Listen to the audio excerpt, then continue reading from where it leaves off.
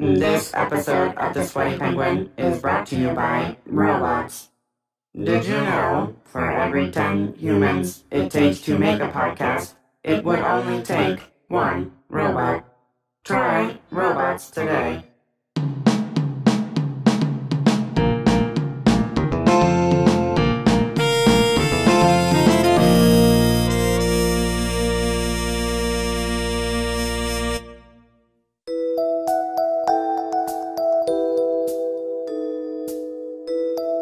Well, it looks like we have to go from our favorite insect, the monarch butterfly, to our least favorite insect, the spotted lanternfly.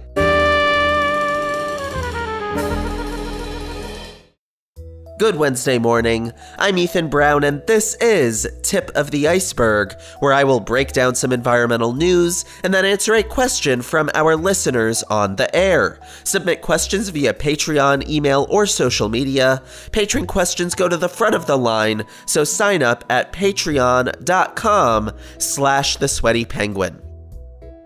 The Sweaty Penguin is presented by Peril and Promise, a public media initiative from the WNET Group in New York, reporting on the issues and solutions around climate change. You can learn more at pbs.org/perilandpromise. While the British invasion started out with the Beatles, the American invasion apparently started with the spotted lanternflies. In this case, instead of being in the sky with diamonds, Lucy's in the sky with a ton of brown, mushy lanternfly eggs.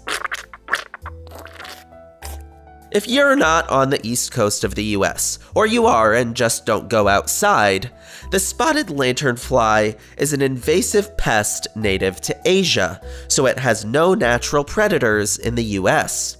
That fact, plus its uncanny ability to stick egg masses onto vehicles and hitch rides to new areas, allows the spotted lanternfly populations to explode.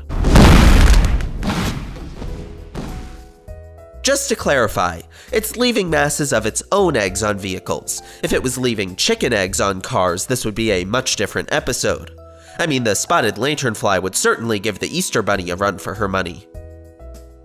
According to the latest data from New York State Integrated Pest Management, which, believe it or not, manages more than just New Jersey residents, the spotted lanternfly is currently present in 14 states in the Northeast, Mid-Atlantic, and starting to creep into the South and the Midwest.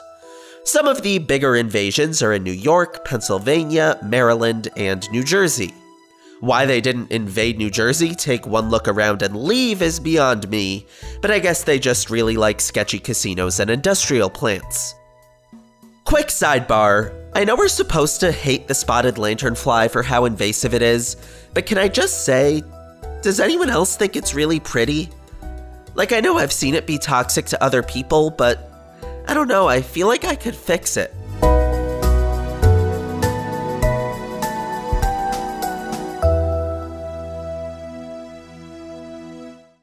Why does it matter if spotted lanternflies are everywhere?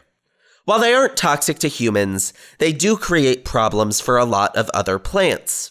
For one, spotted lanternflies feed on many important crops, vines, and trees, and in a weirder twist, they also poop a sugary liquid called honeydew. Ew! Gross! And honestly, naming insect poop after the world's fourth grossest melon makes complete sense to me.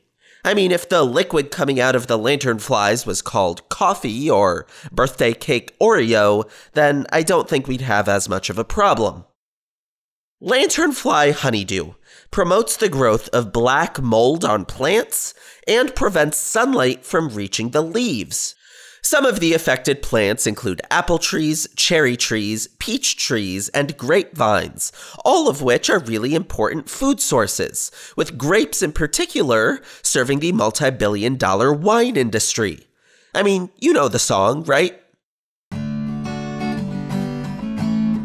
Bum bum bum bum bum ba-dum. A spotted lanternfly walked up to a lemonade stand, and he said to the man running the stand, "Hey, bump bump bump, got any grapes?"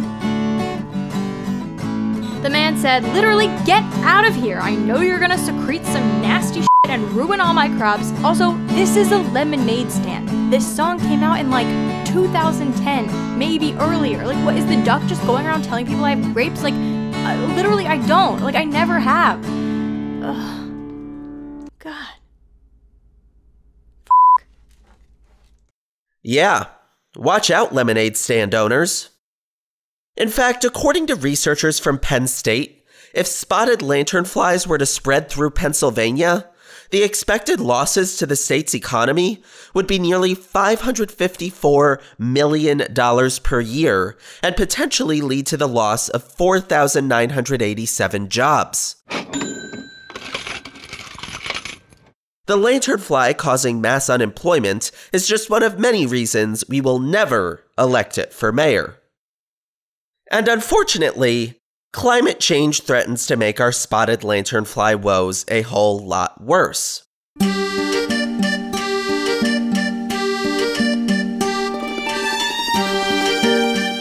If we look at the spotted lanternfly life cycle, they hatch their eggs in the spring, reach adult maturity in the summer, and then lay eggs throughout the late summer and fall.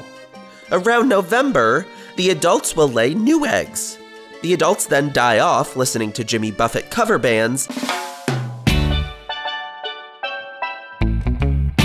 while the eggs survive the winter and hatch the following spring. So with climate change creating earlier springs and longer summers, that actually elongates the spotted lanternfly life cycle. The eggs start hatching earlier, meaning the adults are around for longer, meaning they have more time to secrete honeydew and eat all the grapes.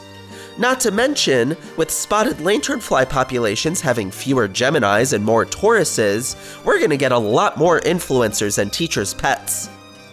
Climate change also aids the spotted lanternfly in spreading. Regions that were once too cold for the spotted lanternfly to set up camp are now becoming warm enough to host them. I'm on the West Coast now, so I can't speak from personal experience about the way spotted lanternfly awareness is being generated.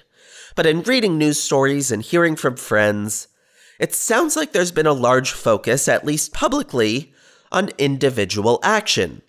There's been a government-led campaign called Stomp It Out, which is teaching individuals how to identify a spotted lanternfly and then kill it. And while I know stomping seems like the easiest way to kill a bug, I think governments ought to consider giving people some options. I mean, maybe they can make a game out of it. Stomp it to start. High score 38. Stomp it. Twist it. Pull it. Pull it. Stomp it. Stomp it. Twist it. Yow! Now all the peaches are gone. But even if they missed a bop-it-sized opportunity, raising awareness and involving individuals is a cool thing. My one concern, though, is whether or not the bigger picture is getting communicated to people. Individuals stomping spotted lanternflies alone will not fix the entire problem. It also could lead to people accidentally stomping bugs that aren't lanternflies. Or sometimes, maybe, someone will not be wearing their glasses and they'll see a cashew on the floor, and even though they're in California where there aren't any lanternflies, they'll go, "Mayday, mayday, it's a lanternfly!" And they'll squash it victoriously until realizing it was a cashew. That could, maybe happen to some folks. That said, motivating individual action will help, but it will certainly take a lot more effort than that to get the situation under control. And smart people are working on that.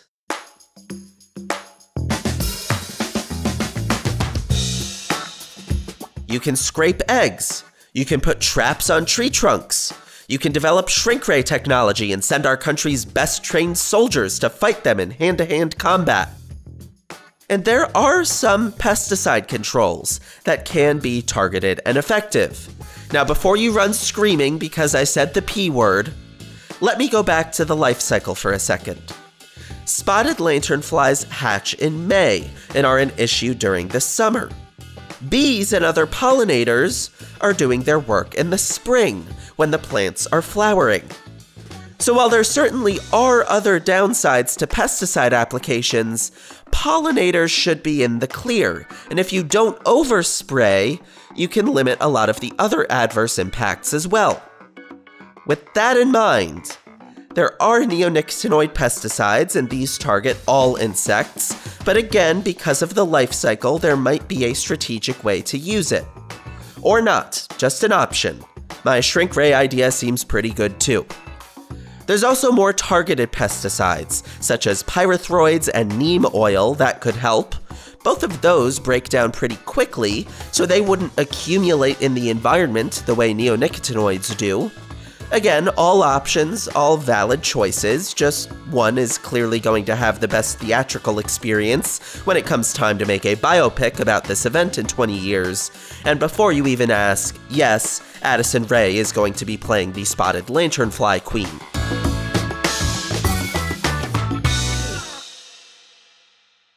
There is also a lot of research being done into longer-term solutions to the spotted lanternfly invasion. For example, USDA scientists have conducted surveys for natural predators of the spotted lanternfly in their native regions in China and have identified a couple of wasps. Now, bringing a new wasp into the United States has the potential to create problems too. But there are studies in progress as to how safe or effective this approach would be. Other studies are looking at just basic biology and behavior of the insect, improving monitoring, more targeted pesticides, and creating chemicals that rather than killing them directly, cause them to stop eating and starve. Which, I don't know why you need a chemical to do that. Just give them a contract with Next Model Management. And of course, the other big one is actually getting climate change under control. You know that historically simple task? That alone won't fix the issue either, but it will prevent it from getting a lot worse. And since spotted lanternflies have captured people's attention, I really hope it doesn't stop at just stomp it if you see it. What really would help is for people to understand what these solution ideas are and how much money they cost. If the Pennsylvania economy has $500 million per year and 5,000 jobs on the line, I think people might want their governments to throw some money at this problem. It's also a great, simple example of how climate change hurts the economy, and there's never a bad time to get that message across.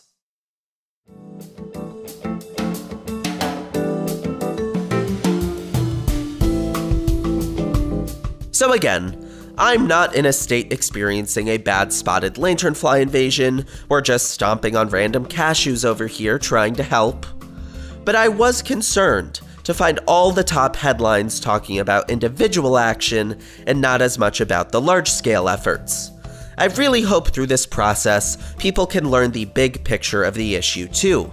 It's a good educational opportunity. It's certainly more exciting to do your part if you know others are working on the issue too. And if we succeed, we can ensure the world's cantaloupe to honeydew ratio doesn't get too out of hand.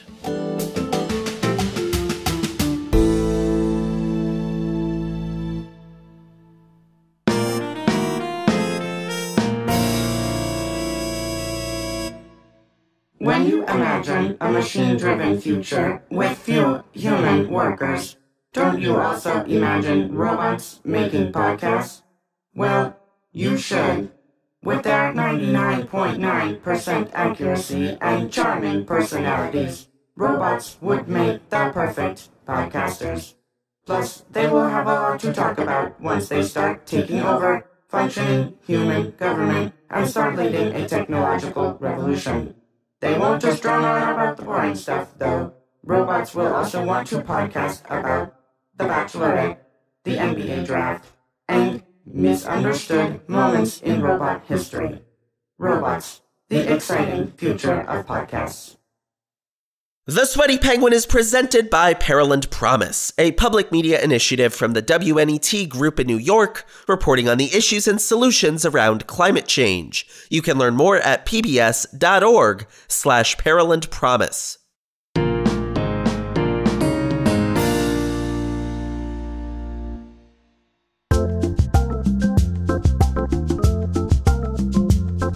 Welcome back to Tip of the Iceberg. It's time for Ask Me Anything, where our listeners get a chance to ask me any environmental questions they may have. Submit questions on our Patreon, email, or social media. Patron questions go to the front of the line, so be sure to sign up today at patreon.com/thesweatypenguin.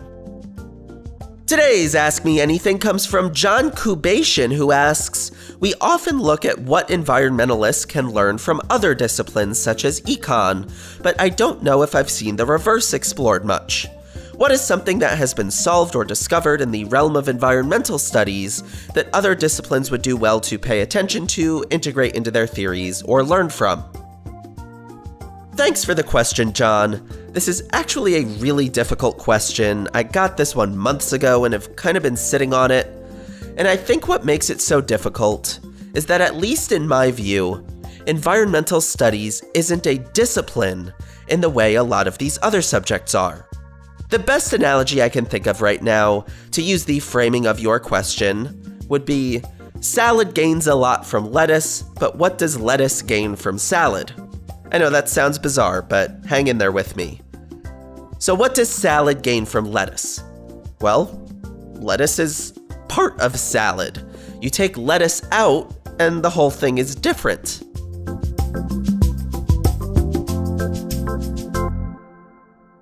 And that's kind of how I see environmental studies. It's not one thing. It's biology, it's chemistry, it's physics, it's geology, it's economics, it's political science, it's history, it's geography, it's international relations, it's anthropology, it's engineering, it's math. It's a whole list of subjects all mixed together and used to answer a specific set of questions.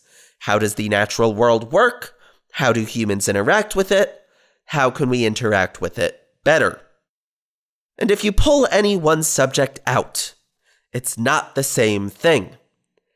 So I almost hesitate to say environmental studies learns from other disciplines, because I think it goes beyond that. I think environmental studies quite literally is all of those other disciplines. So if we flip that and say, what does lettuce gain from salad? Well, salad makes it taste better. Salad gives it a bigger purpose.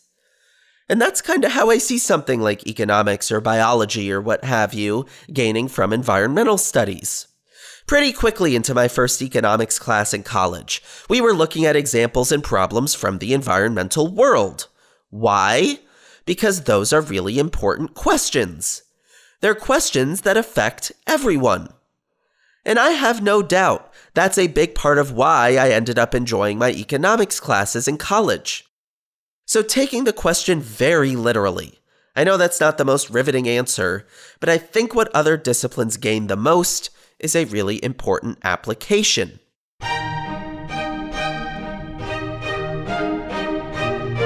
Building off that point, and again, this isn't some sort of academic theory, but I'm always blown away in interviewing professors on this podcast how much the interdisciplinary aspect of their work stands out. Environmental studies or environmental science are relatively new college majors, so professors we have on typically have a background in a specific discipline.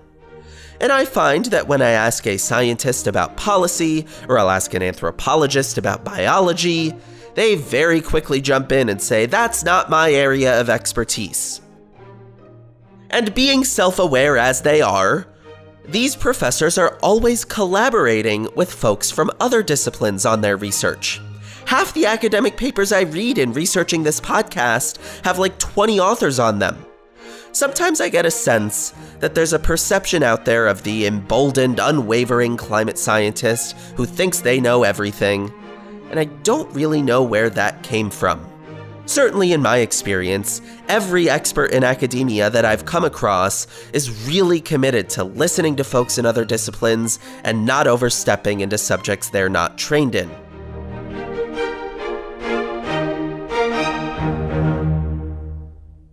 And this kind of extends in an interesting way to global governance. If you listen to episode 60 on rethinking UNEP reform, UNEP is the United Nations Environment Program, and it is a much smaller UN body than, say, the World Trade Organization or World Health Organization. And the founders of UNEP designed it that way intentionally. They didn't want UNEP to act like the expert on everything. They wanted UNEP to be nimble and find other organizations to partner with on various issues. That, again, gets at this idea that the environment isn't just one discipline. It takes a lot of experts from a lot of different fields to actually understand. So maybe that's what other disciplines could learn from, actually. How do you be more interdisciplinary? There's a lot of questions out there, not just environmental ones, that require a variety of perspectives. I think environmental folks have done a fairly good job at bringing in people from all different backgrounds in academia, and I'm sure others could take notes from that. It's definitely one of the reasons why I enjoyed my environmental major.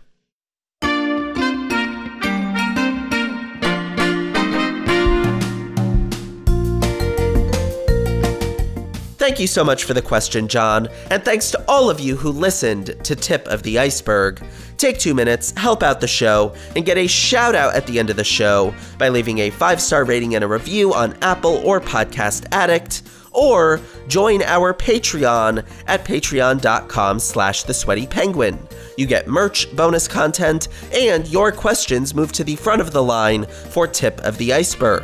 The Sweaty Penguin is presented by Peril and Promise, a public media initiative from the WNET Group in New York, reporting on the issues and solutions around climate change. You can learn more at pbs.org/Peril and Promise. The opinions expressed in this podcast are those of the host and guests. They do not necessarily reflect the opinions or views of Peril and Promise or the WNET Group. Thank you all for listening, and I'll see you on Friday for a deep dive on cryptocurrency.